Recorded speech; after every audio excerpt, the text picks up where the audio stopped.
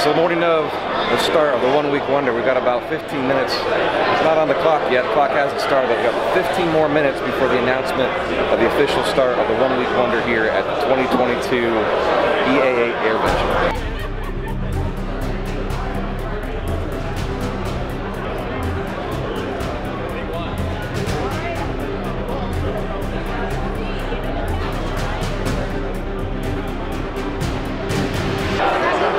So we're about 15 minutes out from the official launch of the 2022 One-Week-Wonder. Right. How you feeling? I'm feeling great. I'm ready for Jack to kick this thing off and for that kit to get unpacked and hand all the parts over the wall and get things going. We got a clear plan of what to do, and we're just going to get people to work. Did you get any rest at all last night? I know you were working late. Oh yeah. Well, I'm too exhausted to not sleep at this Too exhausted not to sleep. Yeah. Well, we're all looking forward to it. Excited to see everybody's here, ready to go. You got 7 days on the clock up there. Yeah. Can you do it? Technically, it's really more like 6.5. Is it? Oh yeah, because we have to be taxiing by 2 o'clock on Sunday. Awesome. So when the clock strikes 0, Charlie's got to have that airworthiness certificate in his hand, and it's come down to the wire before. So it's going to be a real interesting thing to watch. Now, how many people do you think ultimately end up pulling a rivet during this? You know, that's a good question. I have to, just from experience looking at the last One-Week-Wonder, both wings are covered in signatures that they transferred over when it was painted. So, it's at least a couple hundred, I would imagine, if not more. So I have to ask Charlie what they typically have for the people who just walk up and practice on the rivet boards and pop rivet in the airplane.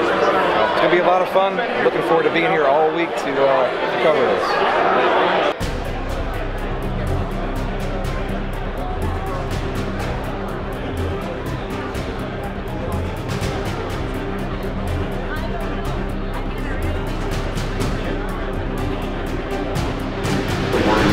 And it's getting so sophisticated and so much easier that this is a chance for people to come out and in 1 week see how it's done, participate in getting it done, and understanding the support system that we offer as an association to have you get one done. So this is going to be a great week for people to learn a lot more about this great Sonex airplane and the ability to build one at your home. So let's get her going. And thank you to all the sponsors that are here who have made this all happen, and the volunteers who are going to get it done for us this week.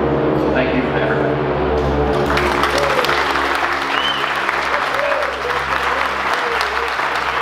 It's right there. Let's start getting it open.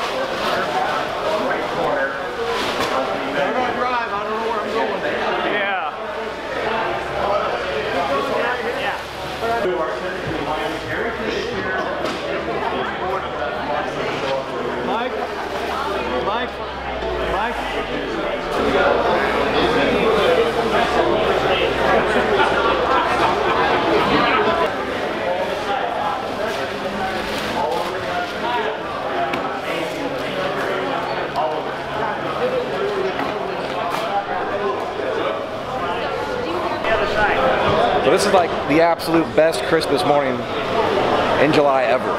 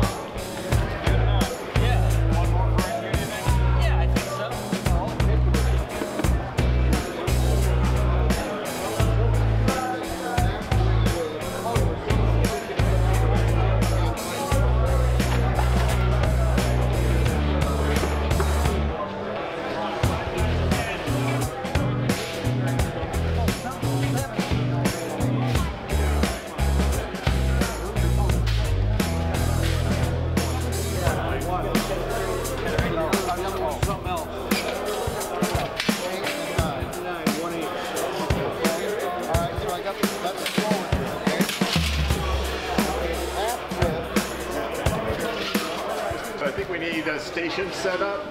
So suggestion is we put all the hardware back there. So we have a table back there with hardware and rivets. But again, I appreciate everybody being here, dedicating your time to this. This is an awesome experience. Let's enjoy it.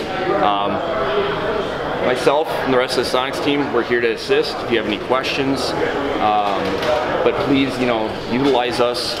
We'll be bouncing around, just helping out. But again, thank you, and let's get it organized, and we'll get going. What's your favorite department, Corey? Casey, sorry. Absolutely. Get to play with all the fun stuff. Yeah, look at that. Should have been an unveiling. Couldn't believe they were fair. There should have been an unveiling. Oh yeah. Well, that's light enough. You can just pick it up by yourself, I think, right? Well, if he had a better, yeah, if he had a good leg. Right?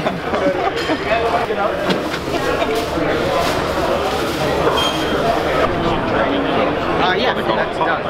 Yeah, you'll hear it. Now just pull and hold. That looks good right there. There you go, you're done.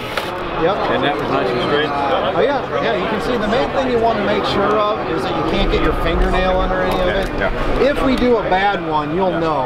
It'll be cocked up and they're a pain to drill the stainless steel ones out. So you don't want to do it wrong. And no access required to the Nope, you don't even, no. This is the only side you need. You can pull it on the actual hair. Yeah, you don't need to push on it. Just let it do the work. Just hold it. This guy's part, but it's sunny, so. Okay, so I heard you're ready. All right, let me get some volunteers going here. Get somebody else to do. Now make sure you're square this way and that way. Yeah, let's squeeze. What's the code on that? Over there. I'm out here running my mouth. That's what I do best. Usually I have to come around.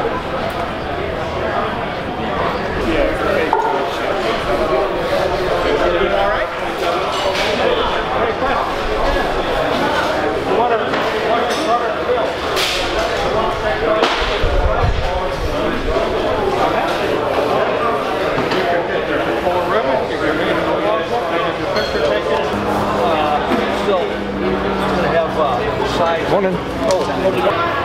Starting, the high point is going to be near the lugs, and it's going to work out this. Yes. And the same thing.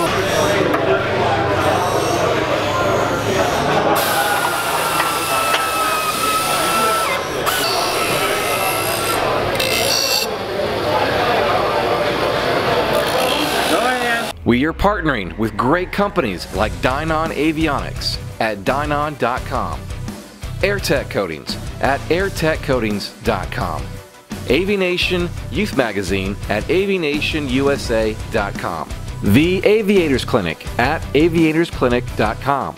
Take a moment to go visit their websites at the links found below in the description of this video.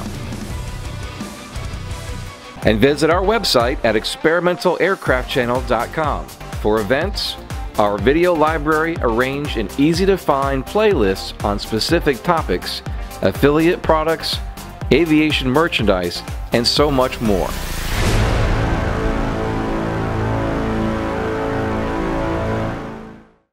All right, so it's now afternoon. Figured we'd pop in and do a bit of an update. It's like, I don't know, 4:30-ish. Probably run until, what, 6? Yeah, about 6 o'clock. All right, Chris, so where are we at, or what are we working on at this table at this stage of the build? Well, right now I'm working on assembling canopy bills. It's a little early, but it'll be good to have it done. Otherwise, we have wings going along really well. Fuselage is cooking along. It's doing okay. So you're one of the key, obviously, head project managers here, and you feel pretty good about the first day so far? I do. I feel really well. Everybody's clicking. Everybody's doing a really good job, working together well. So obviously, today was more of opening the crate, opening the package, taking inventory. What was the kind of the goal for end of day one?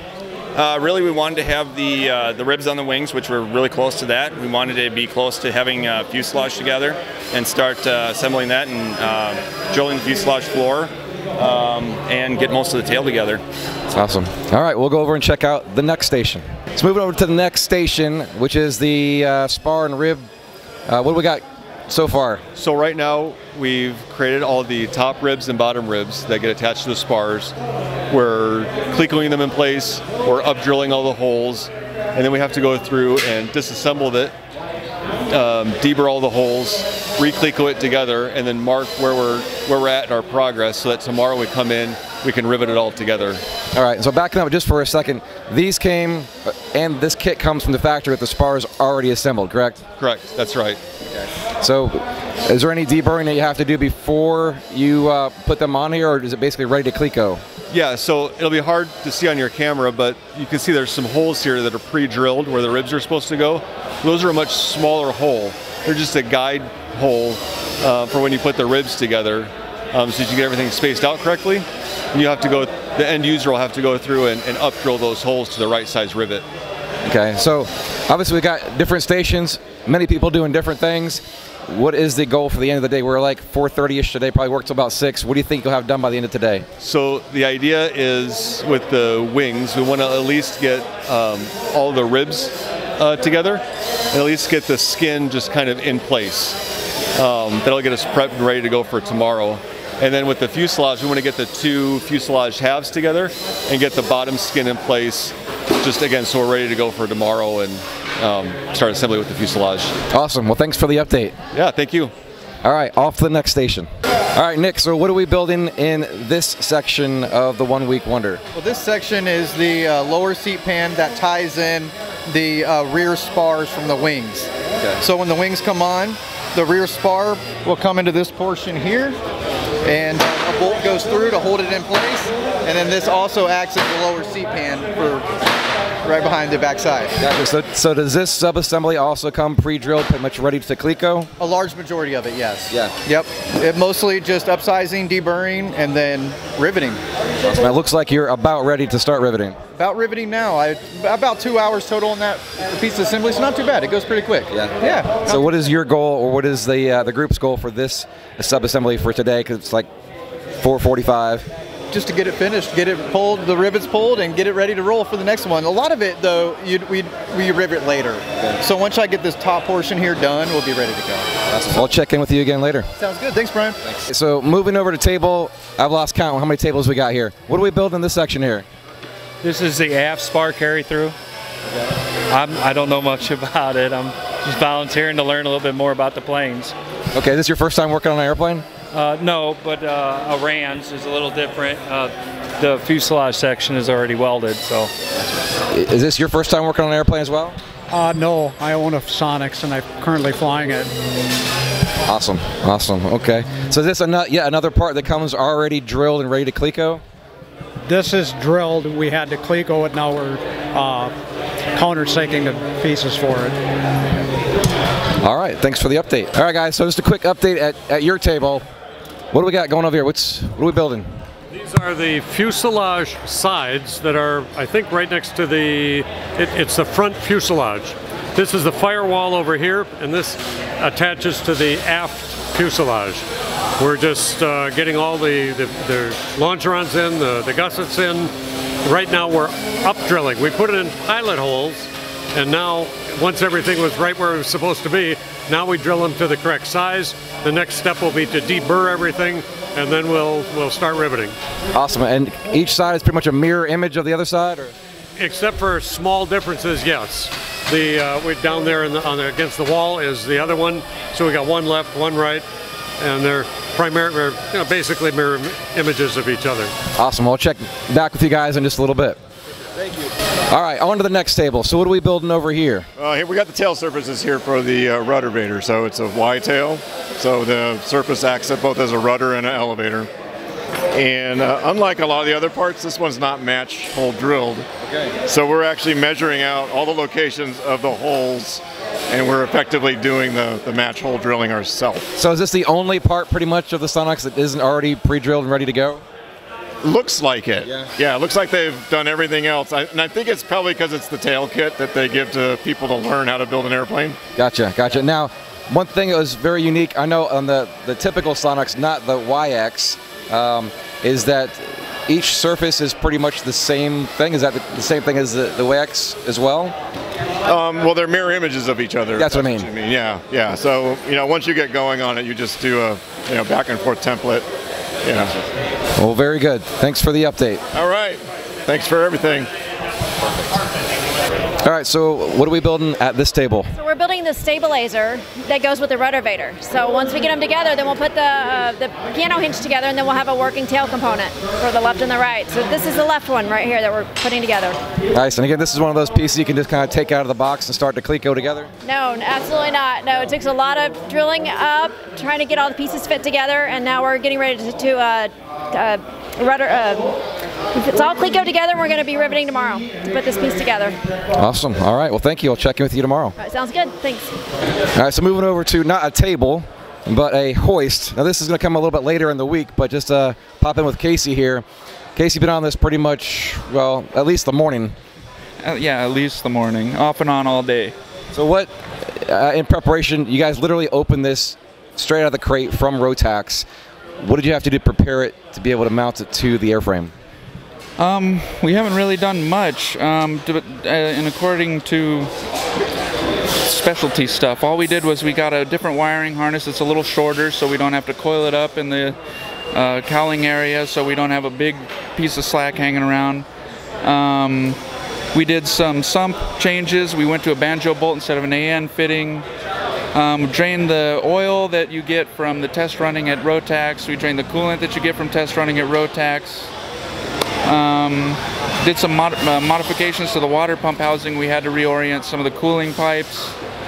And is that specific to the Sonex installation? It's specific to the Sonex. Yeah, you have to change the angle of the lower pipes on the water pump because they interfere with the bed mount, where normally it would be in a ring mount and you wouldn't have to change them. But it's no problem.